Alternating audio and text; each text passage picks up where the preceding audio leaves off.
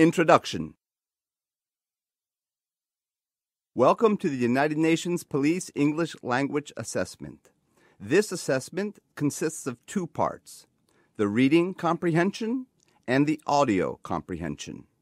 The instructions to both parts will be clearly explained before we commence. The use of any computer devices, microphones, books, external notes, or assistance from others is not permitted. We expect full compliance and good conduct during this test. Any candidates who fail to observe appropriate conduct will be excluded from the assessment process, and the incident will be communicated in writing to the authorities of the member state concerned and to the SAAT coordinator in the UN Police Division. Part 1 is the reading comprehension. You will be given a mission-related story with a question and answer sheet which contains 10 questions related to the key facts of the story. You will also be given a blank sheet of paper for your note-taking. Any notes that you take on the blank sheet you are allowed to keep throughout the exam. Read the text very carefully. You may write on the test as you wish. You will not be graded for any marking made on the test itself, only on the question and answer sheet. After reading the test, answer the 10 questions on the question and answer sheet. Be sure to include the entire key fact in your answer. It is not necessary to write in grammatically complete sentences. It is highly recommended that you use the blank sheet of paper for important notes from the reading. These notes will be essential for Part 2 of the assessment. You will be able to keep only the sheet of paper with your notes for the second part of the exam. Keep the test and question and answer sheet face down until you are asked to start. You will have 20 minutes to complete the reading comprehension. The instructor will indicate when these 20 minutes begin. The instructor will then announce when there are 5 remaining minutes and when there is 1 final minute.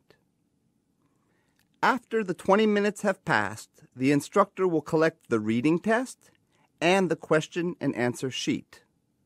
You will keep the written notes that you made on the blank sheet of paper for the second part of the assessment. Please write your full name, your individual test serial number, and other details clearly in the space provided on the question and answer sheet you receive. Good luck.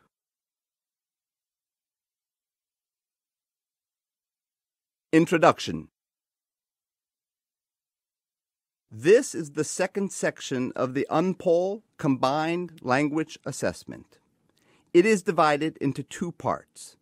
In the first part, you will hear one person describing the mission-related topic you have just read about in the reading comprehension. It will be introduced as the narrative. In the second part, you will hear a conversation between 2 people who are discussing the same mission-related topic. It will be introduced as the dialogue. Please be reminded that the use of any computer devices, microphones, books, external notes, or assistance from others is not permitted. Candidates who fail to observe appropriate conduct during this test will be excluded from the assessment process. Such actions will be duly noted and communicated in writing to the authorities of the member state concerned and to the SAAT coordinator in the UN Police Division. You will be given a report writing form and another blank sheet of paper. Take careful notes on the blank sheet of paper of both the narrative and the dialogue. Pay attention to the important facts and key information. You will hear the recording only one time. Once the narrative and dialogue are finished, you will be asked to use your notes from both the reading and the audio parts to write down your own complete police report. You will have 30 minutes to complete your police report. The instructor will indicate when these 30 minutes begin. The instructor will then announce when there are 5 minutes remaining and when there is one final minute. Please do not forget to write your full name, your individual test serial number, and other details clearly in the spaces provided on the report writing sheet. Good luck.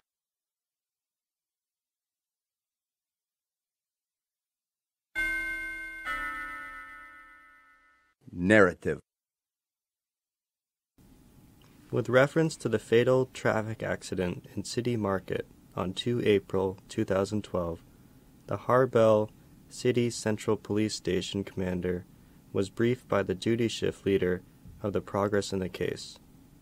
After the preliminary investigation at the scene in the market at 1910 hours, the police went to the minibus owner's garage located at the address Ocean Street 24. Upon arrival, the police patrol found a man hiding in the garage. He initially refused to open the garage door, but police managed to break into it and arrested the man who appeared to be the minibus owner, Elvis Scale. Police patrol believed that the suspect was preparing his escape. As a result of a garage search, police found one unregistered Beretta pistol, one AK-47 submachine gun, and a box with mixed ammunition. Interrogation revealed that Elvis had stored the weapons since the wartime, as he was one of the unit commanders. He wanted to keep it just in case, because he did not believe that regular police would be able to maintain public order and peace in the communities. He stated that he had left the keys of his minibus with the conductor earlier, but that he did not expect his conductor to take a drive. When Elvis learned of the accident, he believed the police might search for him, and so he decided to escape. He was not sure of the conductor's exact whereabouts, but he recalled a conversation they had had together, in which the conductor talked about his cousin's 2-story white building where he resided in Freedom Square. The police patrol proceeded to Freedom Square and demanded access into the 2-story White House. When no response was received, they looked around the immediate area and saw a person running through the backyard. The police patrol chased and apprehended him. According to his documents and the description received earlier, the person was identified as John Masters, a 25-year-old minibus conductor suspected of committing the traffic accident which resulted in one fatality. Police could smell a strong odor of alcohol on him. Further tests revealed his blood alcohol content at the level of 0.15%. John Masters stated that one day before the incident, he had had a quarrel with his girlfriend residing near the market, who had blamed him for his inability to earn money and his inability to drive a car. The next day, when riding along with Elvis Scale, he decided to demonstrate his driving skills to her. By the time they arrived at the market, John had drunk almost a full glass of local rum from a flask he had with him. And when Elvis stepped out for dinner, John Masters admitted that he took the driver's seat and drove away. While moving toward the market exit, he lost control at one of the curves in the road and accidentally hit a man near the clothing shop. John then said he crashed into the wall of the shop. He got scared of the consequences and fled the scene immediately.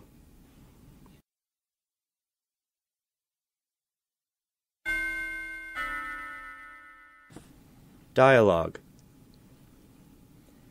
Station Commander: Good morning, Sergeant. I would appreciate receiving the details of that traffic accident.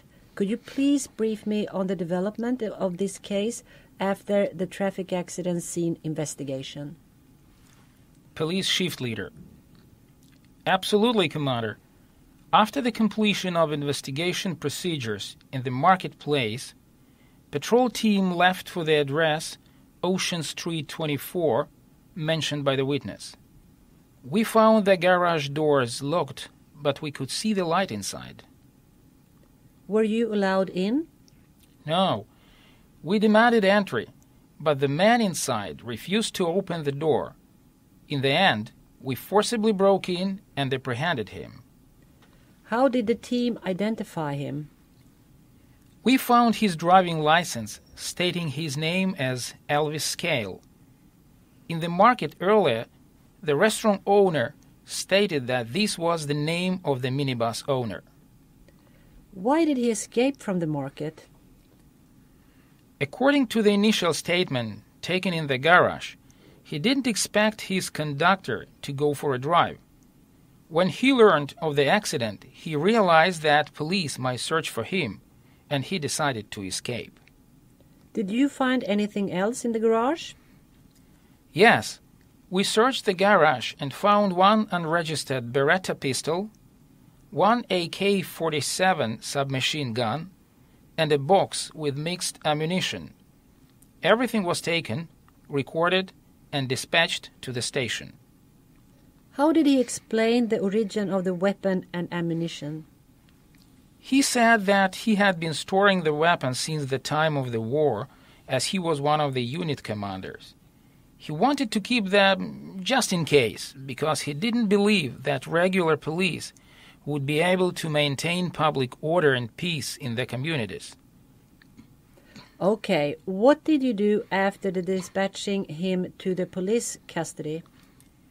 Before we did it, we asked Elvis if he knew the whereabouts of his conductor, and he assumed that John Masters could be at his cousin's house in Freedom Square. Are you talking about the big white house? Correct. The 2-story white house. We arrived there just when John was trying to escape through the backyard. When we got him, he was obviously drunk.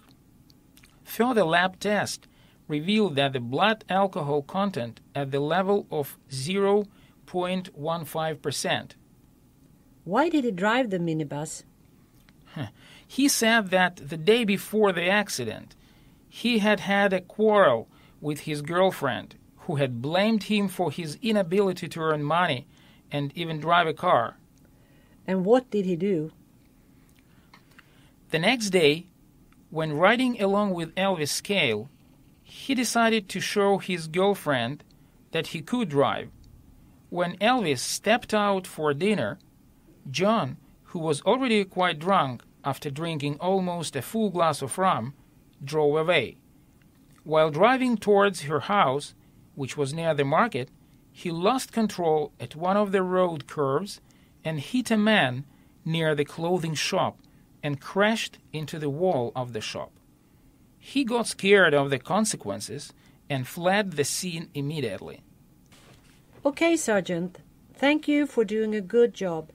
Make sure that all documentation is prepared properly for further proceedings.